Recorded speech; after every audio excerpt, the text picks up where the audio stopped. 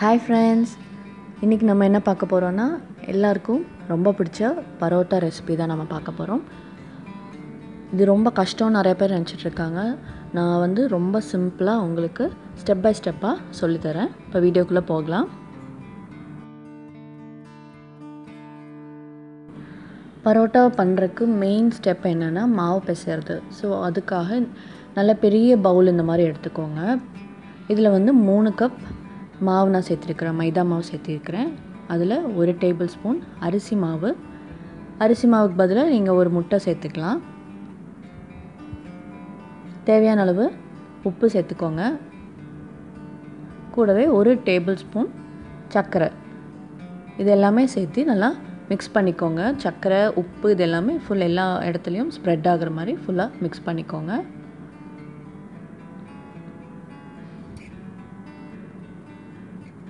இப்போ இதில் 1 ஸ்பூன் நெய் சேர்த்துக்கிறேன். கூடவே 2 ஸ்பூன் எண்ணெய், சூடாக்க வேணாம், நார்மல் குக்கிங் ஆயில் சேர்த்துக்கோங்க.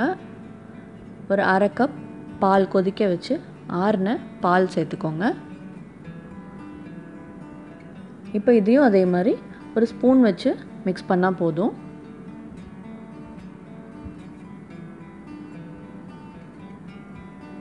நெய், பால் இதெல்லாமே சேர்த்திருக்கறனால உங்களுக்கு டேஸ்ட் நல்லாயிருக்கும்.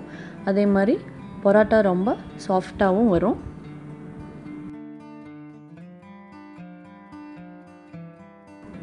ஸ்பூனில் இந்த மாதிரி மிக்ஸ் பண்ணதுக்கப்புறமா இப்போ கையில் நம்ம பிசைய ஆரம்பிச்சிடலாம். தண்ணி கொஞ்சம் கொஞ்சமாக தான் சேர்த்தணும், நிறையா சேர்த்திடக்கூடாது. அப்புறம் மாவு ரொம்ப ஸ்டிக்கியாக பிசு பிசுன்னு ஆயிரும். ஃபஸ்ட்டு அரை கப் தண்ணி நான் கொஞ்சம் கொஞ்சமாக சேர்த்து இந்த மாதிரி பிசைஞ்சுக்கிறேன்.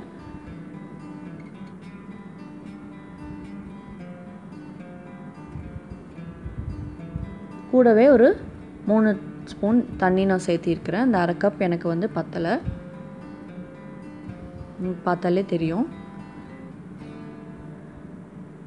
இப்போ கொஞ்சம் கூட ட்ரை மாவு இருக்குது. ஸோ நான் இதுக்கு வேண்டி ஒரு 3 ஸ்பூன் தண்ணி எக்ஸ்ட்ரா நான் சேர்த்திருக்கிறேன். இப்போ நல்லா மிக்ஸ் பண்ணிக்கோங்க, நல்லா பிசைஞ்சு விட்டுக்கோங்க கையில். எவ்வளோக்கு எவ்வளோ பிசைகிறமோ அவ்வளோக்கு அவ்வளோ பரோட்டா நல்லா சாஃப்டாக வரும் உங்களுக்கு. இந்த மாதிரி மாவு ஃபுல்லாகவுமே ட்ரை மாவு எல்லாமே மிக்ஸ் ஆனதுக்கப்புறமா நம்ம நல்லா ஸ்ட்ரெச் பண்ணி பிசையணும். நான் உங்களுக்கு காமிக்கிறேன்.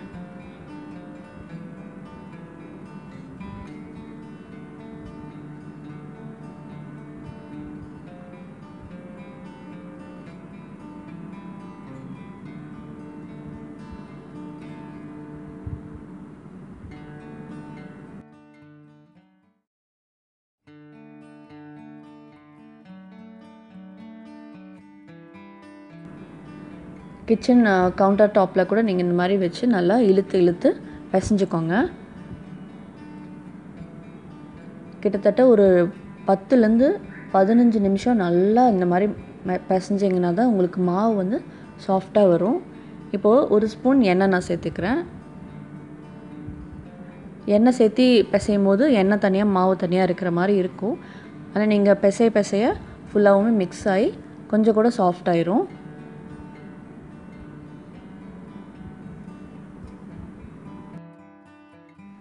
பரோட்டாவில் நீங்கள் எவ்வளோ நேரம் மாவு பிசைகிறீங்களோ அது ரொம்ப இம்பார்ட்டண்ட். அதே மாதிரி நீங்கள் ஊற வைக்கிற அந்த டைமும் ரொம்ப இம்பார்ட்டண்ட்டு. இப்போ 10 நிமிஷமாக நான் மாவு பிசைஞ்சிட்டேன். இப்போ இதை மேலே கொஞ்சமாக ஆயில் அப்ளை பண்ணி மாவு ட்ரை ஆகாமல் இருக்கிறதுக்காக அப்ளை பண்ணதுக்கப்புறமா ஒரு 2 மணி நேரம் அது நல்லா ஊறட்டும். இப்போ நீங்கள் டின்னருக்கு பண்ணுறீங்க அப்படின்னா நீங்கள் மத்தியானமே இந்த மாதிரி மாவு பிசைஞ்சு நீங்கள் ரெடி பண்ணி வச்சுருங்க. அப்போ டின்னருக்கு நீங்கள் பண்ணும்போது மாவு நல்லா சாஃப்டாக இருக்கும்.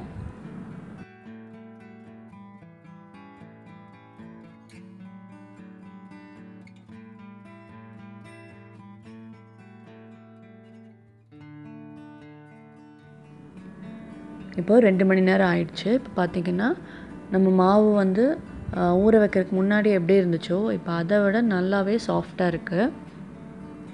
இப்போ நம்ம இந்த கிச்சன் சர்ஃபேஸில் இந்த மாவை வச்சுக்கலாம். இது நம்ம ஸ்லைட்டாக ரோல் பண்ணிக்கலாம். இந்த மாதிரி இது எதுக்கு ரோல் பண்ணுறோன்னா ஈவன் பீஸஸாக நம்ம கட் பண்ணுறதுக்காக தான் ரோல் பண்ணுறோம்.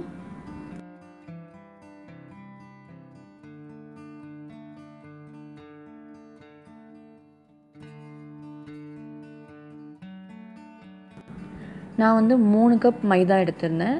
நீங்கள் மைதா வேணாம் அப்படின்னா நீங்கள் ஃபுல்லாகவுமே கோதுமை மாவில் பண்ணலாம். இல்லைன்னா 2 கப் மைதா மாவு, 1 கப் கோதுமை மாவு, இந்த மாதிரி நீங்கள் கோதுமை மாவை எக்ஸ்ட்ரா யூஸ் பண்ணி செஞ்சுக்கலாம்.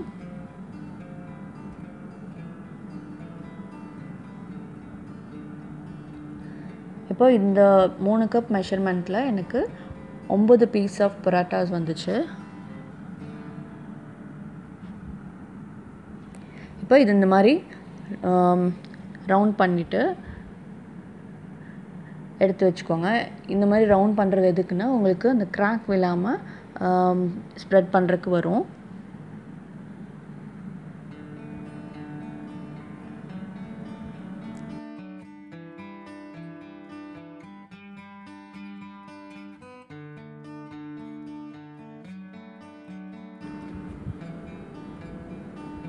இப்போ இதிலேருந்து ஒரு பால் எடுத்துக்கலாம். கொஞ்சமாக மைதா மாவு தூவிக்கோங்க கவுண்டர் டாப்பில். நிறைய பேர் வந்து இந்த மைதா மாவு தூவறதுக்கு பதிலாக ஃபுல்லாகவுமே ஆயில் யூஸ் பண்ணி மாவு ஸ்ப்ரெட் பண்ணுவாங்க. நான் வந்து மைதா மாவு தான் யூஸ் பண்ணியிருக்கிறேன். நார்மல் நீங்கள் சப்பாத்திக்கு எப்படி ஸ்ப்ரெட் பண்ணுறீங்களோ அதே மாதிரி பண்ணிக்கோங்க. ஆனால் ரொம்ப தின்னாக இந்த மாதிரி பெருசாக ஸ்ப்ரெட் பண்ணணும். ஸ்ப்ரெட் பண்ணதுக்கப்புறமா ஒரு 2 ஸ்பூன் ஆயில் இந்த மாதிரி அப்ளை பண்ணிக்கோங்க. ஃபுல்லாகவுமே நல்லா ப்ரஷ் பண்ணிக்கோங்க.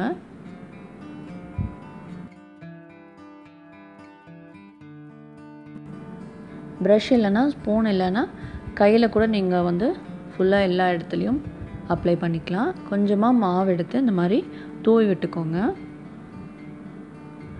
இது எதுக்கு பண்ணுறோன்னா நீங்கள் வந்து பரோட்டா நீங்கள் சுடும்போது உங்களுக்கு அந்த லேயர்ஸ் கரெக்டாக வரணும், அதுக்காக தான்.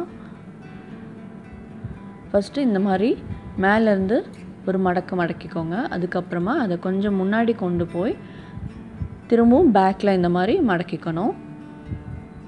ஸோ இதே மாதிரி ஃபுல்லாக ஃபினிஷ் ஆகிற வரைக்கும் மடக்கணும். ஸோ இதே மாதிரி இப்போ பார்த்தீங்கன்னா தெரியும். நீங்கள் வந்து எட்ஜில் தான் பிடிக்கணும். 2 எட்ஜில் பிடிச்சிட்டு ஃப்ரண்ட்டில் கொண்டு வந்து பேக்கில் திருப்பியும் மடக்கணும். பார்த்தீங்கன்னா தெரியும் உங்களுக்கு.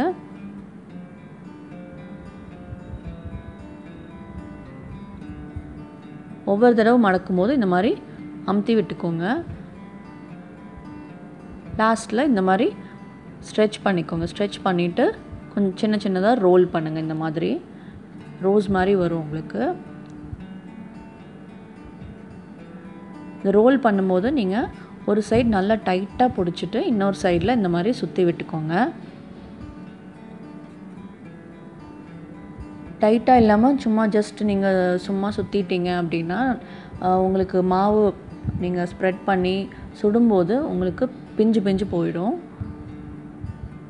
இப்போ நல்லா டைட்டாக இழுத்து விட்டு அந்த லாஸ்ட் எட்ஜ் வந்து இந்த மாதிரி அடியில் ப்ரெஸ் பண்ணி விட்டுருங்க. பார்த்தீங்கன்னா உங்களுக்கு அந்த லேயர்ஸ் கரெக்டாக தெரியுது உங்களுக்கு. இவ்வளோதான், ரொம்ப சிம்பிள் தான். இப்போ இன்னொன்று இதே மாதிரி நான் உங்களுக்கு செஞ்சு காமிக்கிறேன்.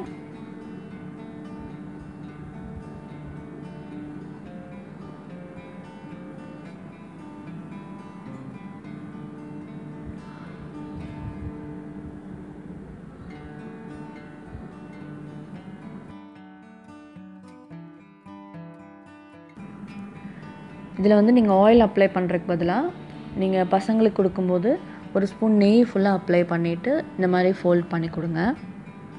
இப்போ உங்களுக்கு சுடும்போது நல்லா உங்களுக்கு ஃப்ளேவர் நல்லாயிருக்கும், டேஸ்ட்டும் நல்லாயிருக்கும்.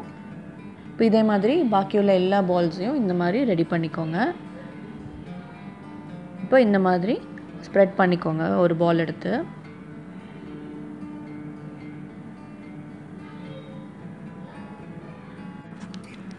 நீங்கள் இந்த மாதிரி ஸ்ப்ரெட் பண்ணும்போதே உங்களுக்கு அந்த லேயர்ஸ் கரெக்டாக தெரியுது.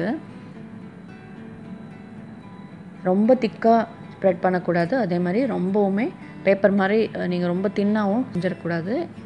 இப்போ கரெக்டாக இருக்குது. இது வந்து நம்ம சுட்டு எடுத்துடலாம்.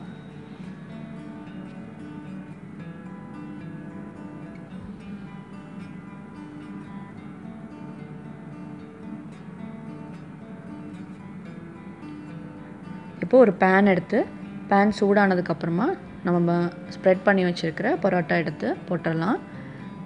ஃபஸ்ட்டு ஒரு சைடு வந்து லைட்டாக குக் ஆகட்டும். மீடியம் ஃப்ளேமில் வச்சுக்கோங்க. லைட்டாக குக் ஆனதுக்கப்புறமா இதை திருப்பி போட்டுக்கலாம். இப்போ ஃப்ளேம் வந்து லோ பண்ணிடுங்க. ஃபுல் ஃப்ளேமில் இருந்துச்சுன்னா உங்களுக்கு மேலே சீக்கிரமாக கலர் வந்துடும், உள்ளே வந்து வேகாமல் இருக்கும். அதனால லோ பண்ணிடுங்க. இப்போ இன்னொரு சைடும் அதே மாதிரி லைட்டாக குக் ஆனதுக்கப்புறமா இதை திருப்பி போட்டுக்கலாம். இப்போ வந்து ஆயில் இல்லைன்னா பசங்களுக்கு கொடுக்குறதா இருந்தால் நீங்கள் நெய் யூஸ் பண்ணிக்கலாம். ஒரு 2 ஸ்பூன் நெய் இல்லைன்னா 2 ஸ்பூன் ஆயில் நீங்கள் ஊற்றிக்கோங்க.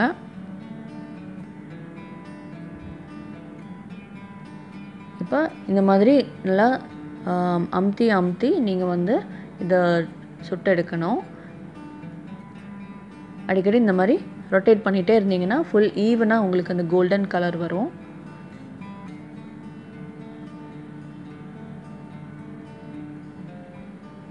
இப்போ வந்து ஃப்ளேம் மீடியம் ஃப்ளேம் பண்ணிக்கோங்க.